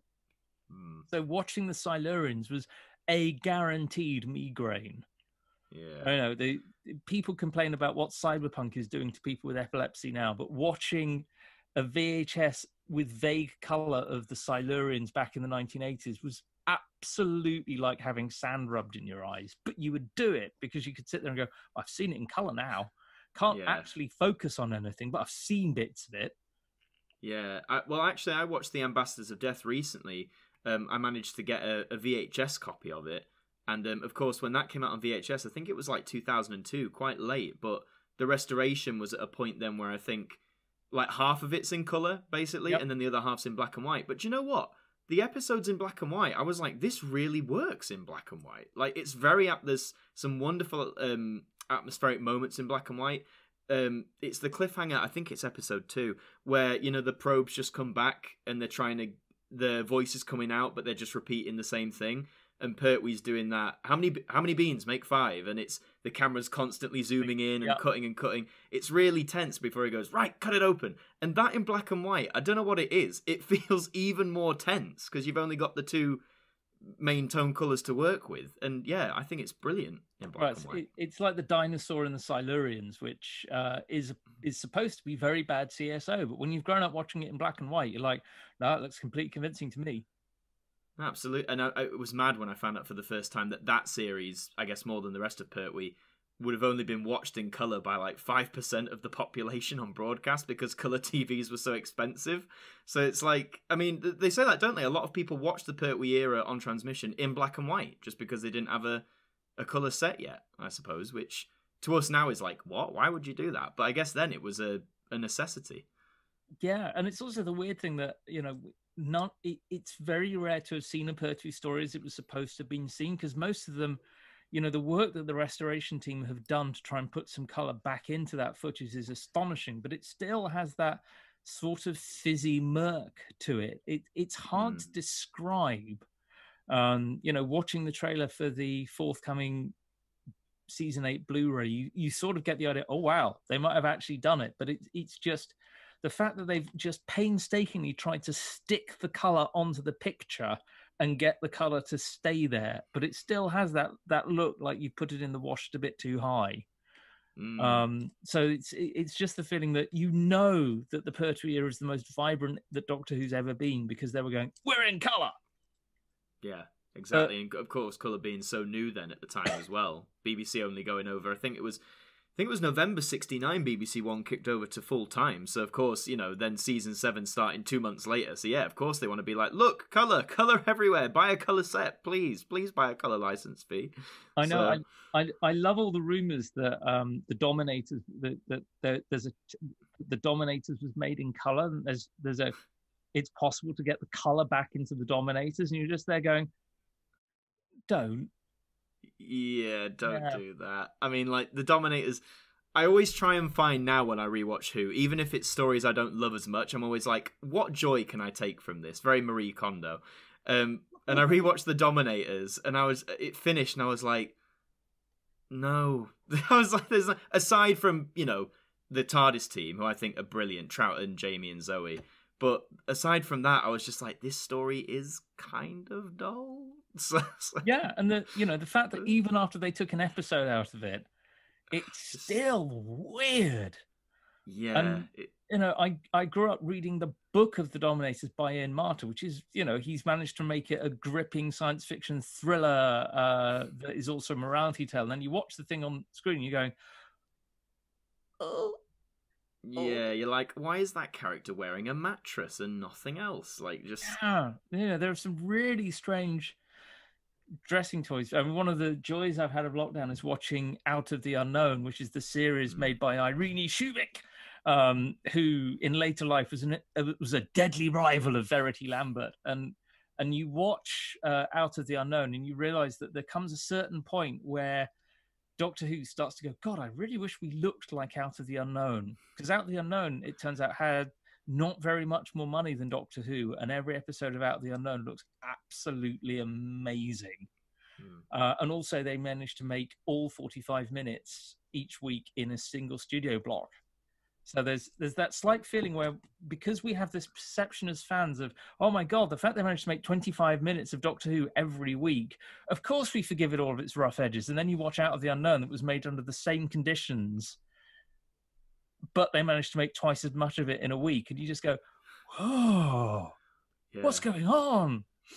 It really is insane, especially going back to season 7 again, how, you know, like how now, obviously, with everything that's gone on this year, we're getting 8 episodes in the new series, and you know, you still see some people say, oh, that's less episodes than ever before. How must it have been in 1970 when you had it Doctor on for 10 months of the year? What, they're only going down to 6 months? This is like, you know, I wonder if it was it probably wasn't, but it makes you think, doesn't it? Like, was it the same, you know, then as it is now? Or like when from Tom Baker to Peter Davison, you know, oh, we're going down from 6 months to 3 months now, and we're on twice a week. You know, this is insane. Like, it's... Yeah, but without that audience experimentation, we wouldn't have had EastEnders, because that's how they went, oh, that's how that works. Yeah.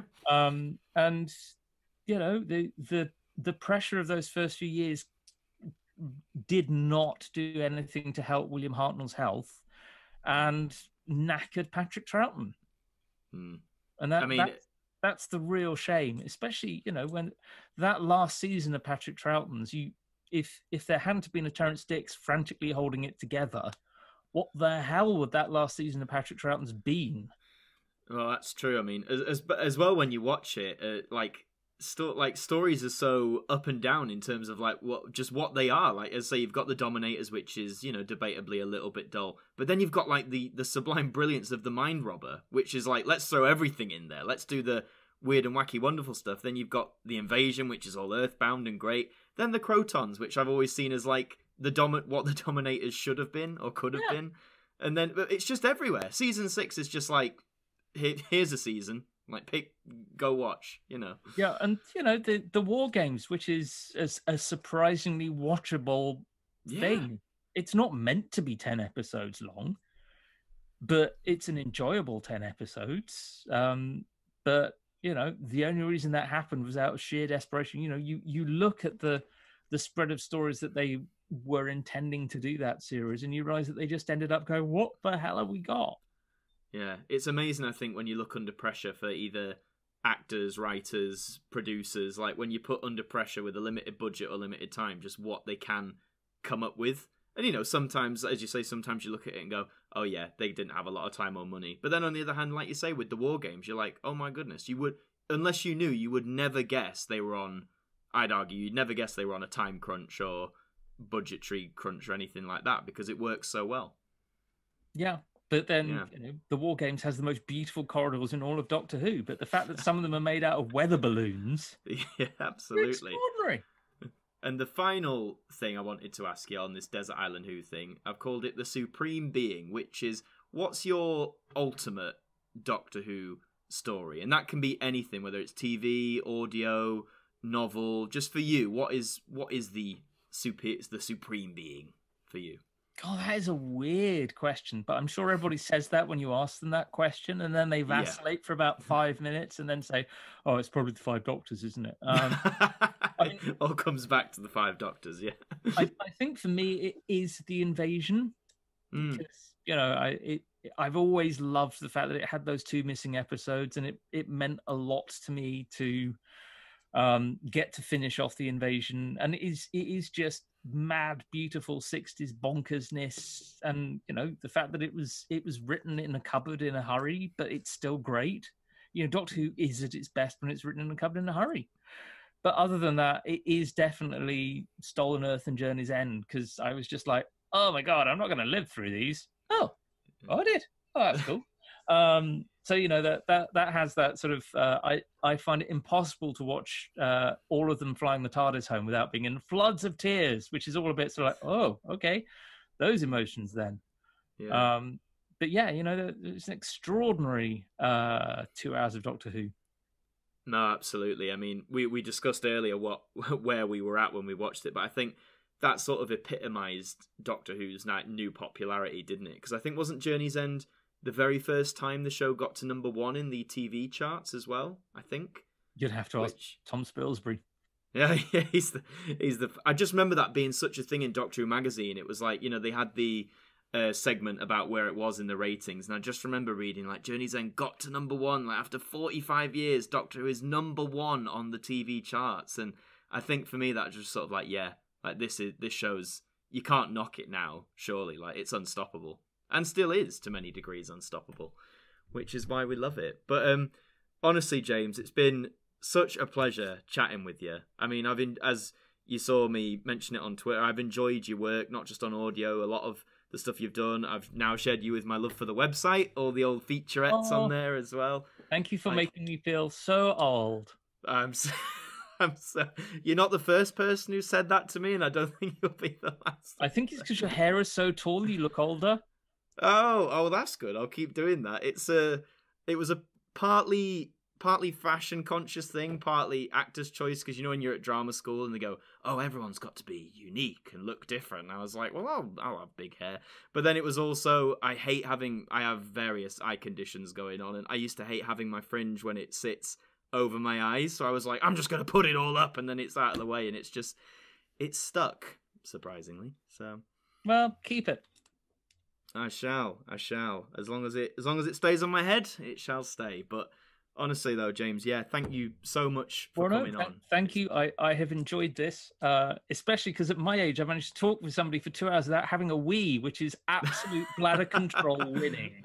Oh, bless you, man. No, that's we all get there in the end, right? We all get to that stage in the end. Anyone who's listening who's in their teens, you're like maybe chuckling to yourself. It will happen. Give it time. It will happen. But yeah, honestly, the joy of a middle-aged wee when you're just like, oh, I planned on doing some other nice things today, but I've had a wee now, so I'm all set up.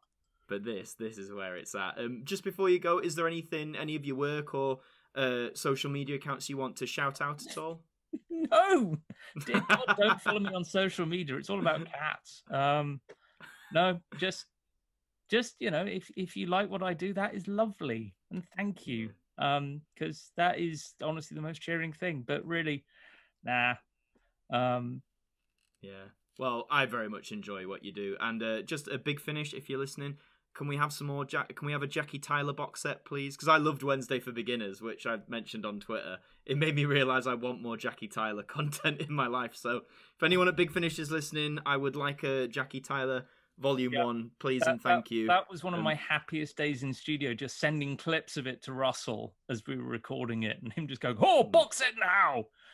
I mean, I never thought I would hear John Barrowman and Camille Kaduri sing a song together, and it was a very joyous moment hearing that. And I was like, "Yeah, this is up there for me."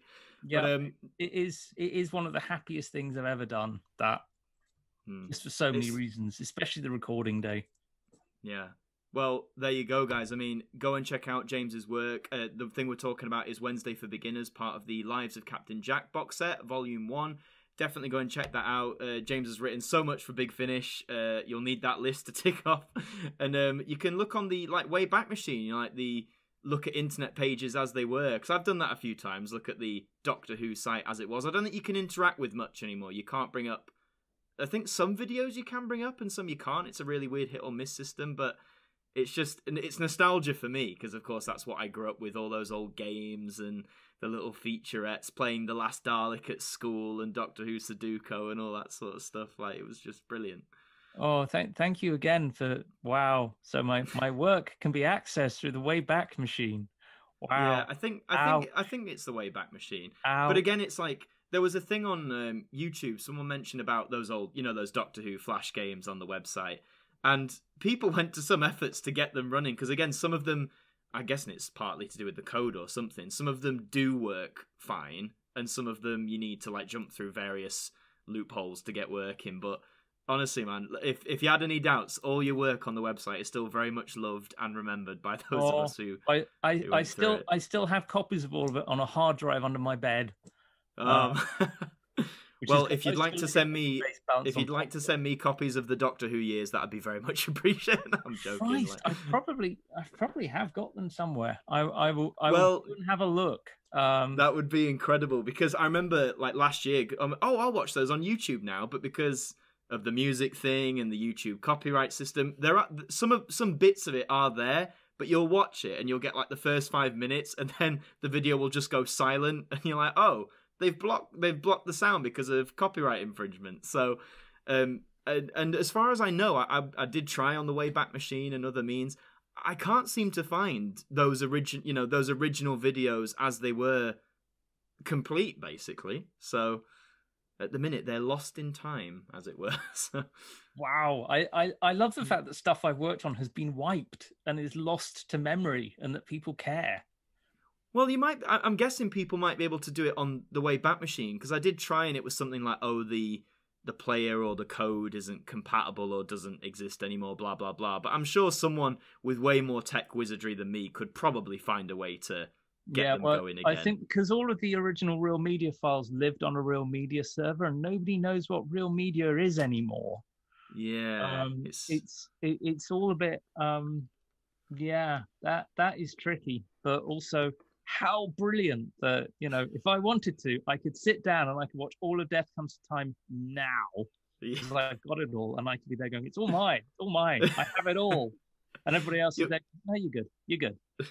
You'll be like, if you announce that, people would be asking. You'd be like one of those rumoured collectors who are apparently hoarding missing episodes, who are going, no, I'm not going to release this unless the BBC pays me £10 million or something like that. I think... If you said you've got Death Comes to Time, I think people would be after it. Oh, well, that's my pension sorted. Writing your ransom note to the BBC already. Like, if you would wish to purchase this. Yeah, but the thing is, I have such a relationship with the BBC that they just go, can we have it? And I'd be like, yes! Yeah. Yes, of course. No problem. No, absolutely. Well, James, once more, thank you so much again. Thank you so much for having me on, Adam. No, not a problem, mate. And to all of you listening, check out the podcast. You can either watch it on YouTube, or we are available on all the main streaming platforms, Spotify, Google, Apple, and a bajillion others. Go and check us out there. Subscribe to the channel if you're new. And for myself, I shall catch you in the next episode.